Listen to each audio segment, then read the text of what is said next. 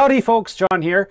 In today's DIY R2-D2 build video, we're going to be covering dome printing and assembly.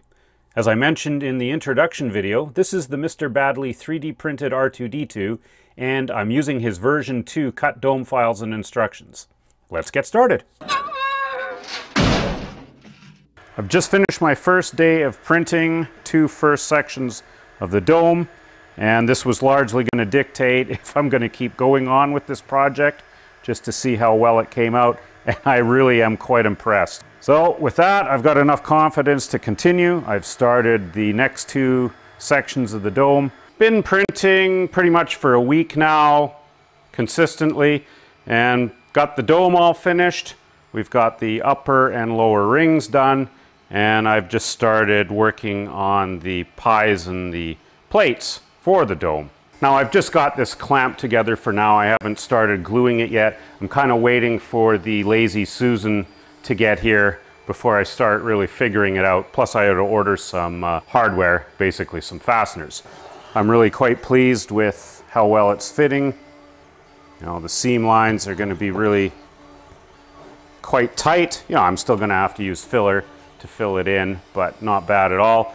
To get all this done and the two rings, these fit really nice together with the dovetail joints. Just make sure they're on a flat surface when you're gluing them. So I've glued these together, so that's the bottom ring. This is the upper. I haven't sanded it yet. This one I have. So that's where we are after about a week.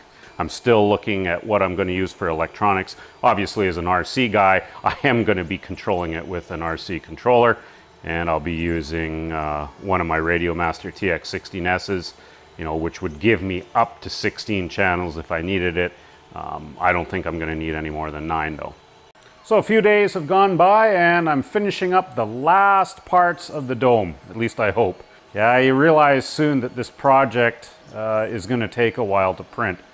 You know, we're in almost coming up on the second 2.5 weeks now into this. As you can see, the dome is pretty much all completed. There's just one of the hollow projectors, came out quite well. Went with a finer print layer height on this, 0.1 millimeter. Everything else is here has been printed with either 0.3 for the main dome sections, and I went 0.25 for all the plates. You can see all the bottom plates here have already been sanded. I thought I'd just show how easy this PLA Plus is to sand. We'll do that in just a little bit. The only real problem with this was the radar eye. Now I don't know if that was just because of the way I printed it horizontally on the print bed with supports, but all the corners curled a little bit. So when it was sitting on the dome, of course, there was gaps at all the corners. So all I did is I took some lightweight body filler, spread it on the back of the radar eye here, and then I took saran wrap, you know, cellophane, and stretched it tight over one of the dome sections, and then I just pressed this really hard against the dome to squish out all the body filler, and what was left retained the shape of the dome, so now it's a really nice fit. This sits roughly about here. It varies, but as you can see, there's no more gaps between the dome and the radar eye. I was going to reprint it thinking maybe I just screwed up one of the settings in the slicer program, but putting that on seems to work fine. Now, if you're fairly new to 3D printing, the reason you have to sand this stuff is, one, you have to remove all the little layer lines, and obviously it will allow the primer to stick a lot better too after it's sanded. And I've heard horror stories about how hard PLA Plus is to sand. I haven't really found that. I start with 60 grit sandpaper, and as long as you don't leave it on one spot for too long, it's not going to melt. Just show you an example on this little pie plate.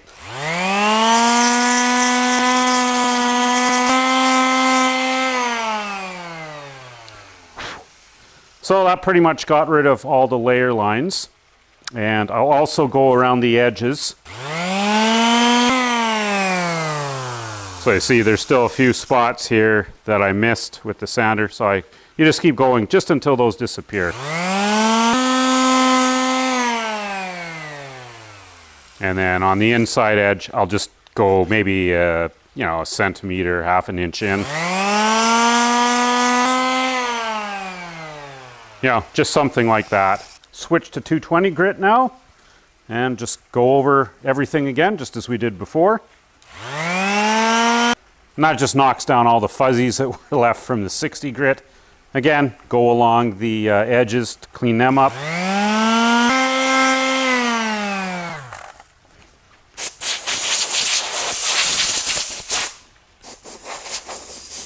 So there's our pie plate sanded, ready for primer now.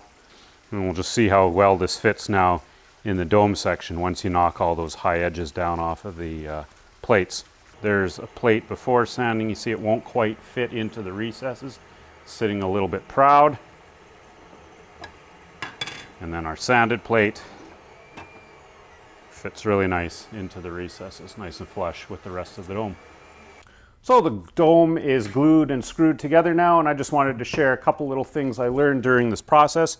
First off, I'm using medium thickness CA glue for all the gluing. Medium is nice that it doesn't set up right away, so if you have to readjust something, you've got a little bit of working time, and it's, you know, it's fairly thick, so it will fill in any gaps fairly well. And when I was fitting the panels together, I didn't use the screws right away. I put in all the screws last, so I fit all the panels together, just making sure they were aligned when I pressed them. Then I used just little folder clips on the back to keep them into position before I moved to the next. And then once I got them all glued together, waited for a while for the glue to set up a little bit, and then I put in the M4 screws and nuts on all the connection sections here. And I did use Loctite on the nuts so they won't back out, or you could use lock nuts. Just don't over tighten them, because if you over tighten the screw, what'll happen is it'll compress the rib on the inside and you'll get a little pucker on the outside. A little gap will open up. So you just want them snug. Don't crush them down really hard. And then fitting the top section of the dome, no big deal there. The Badley files do have the little 1.75 millimeter locating holes, so you can use some filament for alignment. And again, just medium thickness CA. And then when it was all done, any little gaps that remained, I just had a glove on and filled all the little gaps with medium CA, just squeezed it in. There's still some gaps though that I'm going to have to fill in with body filler. I use this lightweight stuff. But you can see on the seams here, hopefully the camera's picking this up, on all the seams there is a slight gap. See here, the radar eye is nice and tight, but when we go over a seam, along each seam, it's indented a little bit. So when I put the body filler on, probably gonna have to build the seam up a little bit proud. Little tip with body filler, if you've never used it before, obviously wear gloves, use it in a well-ventilated area. It's stinky shit.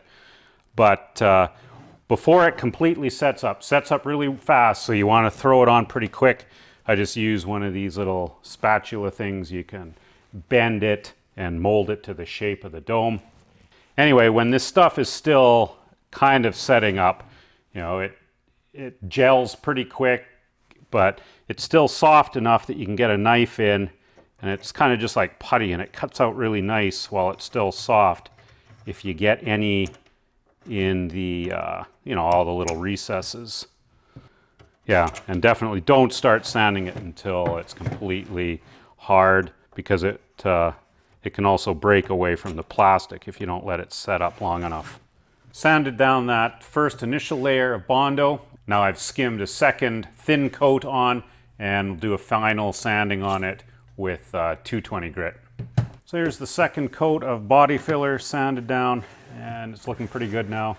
There's no more gap between the radar eye and these seams, which tells me these seams are fairly consistent with the rest of the curvature of the dome. You can also feel it just by rubbing your hand over it. You can feel if there's any high or low spots, but yeah, the old radar eye, there's no more gap. So I think we're pretty much ready for priming now. Let's talk about the Lazy Susan for a moment, because there's a couple of gotchas with it. I knew about one, and unfortunately I've experienced one I didn't know about.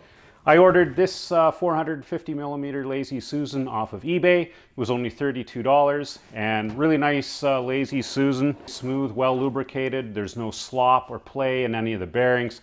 So very happy with it for that low cost. But as you'll find out if you look through the Astromech forums, these Lazy Susans can vary slightly in their actual size.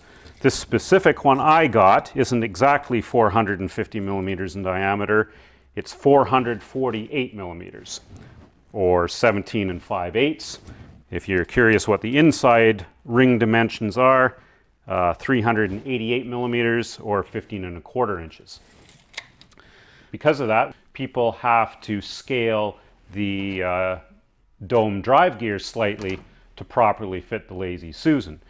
And I thought, instead of printing the whole gear to find out if it's going to fit or not, all I did is I lowered the gear sections in my slicer program, so it just printed the top, and I wouldn't waste much time or filament doing this, to see how the unaltered or unscaled gear would fit my specific Susan.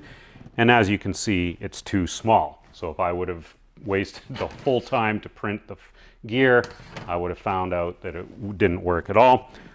And to figure out my scaling ratio, I just found out how many extra teeth would fit in here, and it's exactly 3 that would fit in between this gap. So I counted all these teeth. There's 123 of them. If we added 3 teeth to that, that would give us 126. So 126 divided by 123 times 100% is 102.4%. That's my scaling ratio. And when I reprinted the full sections of the drive gear at 102.4%, it worked out absolutely perfect. Nice snug fit for the drive ring gear. No slop or play between it and the inner ring of the Lazy Susan. So I thought, well, I saved a lot of filament and time doing that. But as it turns out, no, I didn't, because the lower ring of the dome section is the wrong size. I didn't realize there was 2 different lower ring files in the Badly Dome 200 print files. And I just picked the normal one. And as it turns out, this wall thickness is a little bit too thick. There should be a gap all the way between the Susan and that lower dome ring. And it's really snug in here, so it won't allow the dome to turn, so that's no good.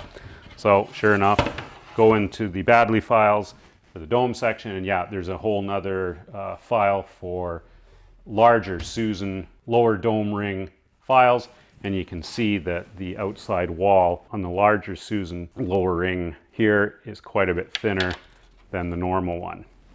So what I'm getting at here is you kind of need your Susan before you start printing any of the files associated with it, so you don't print the wrong ones. If I was doing this again, I would just recommend printing the larger Susan lower ring file right off the bat, because even if you did have a slightly smaller Susan, all that's going to happen is you'll have a bigger gap between the outer rim of the Susan and your lower ring. So, lesson learned there. Thanks for watching, folks. We'll see you next time, and happy building.